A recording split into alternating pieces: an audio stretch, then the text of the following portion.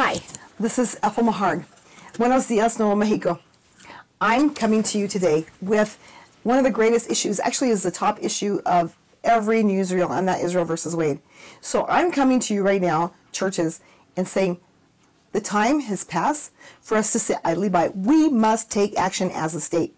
If we care about what is going on in our state and how we can fix the problems, this is job number one, because it is near and dear to the heart of God. Now let me tell you something. You know, I'm running for office, and you know that for the past 10 years, I have been serving in the pro-life community, and I have had the experience to get the job done. We have defeated some abortion and assisted suicide bills. But lately, the other side, the progressive side, has been louder than we have. Why is that? You know what? I've had people tell me, oh, I love what you stand for. I just love you. I love your stance, but I'm voting for so-and-so. You know what? I'm the one with the most experience, and if you want the job done right, you need to vote for the one that has the most experience. That would be me.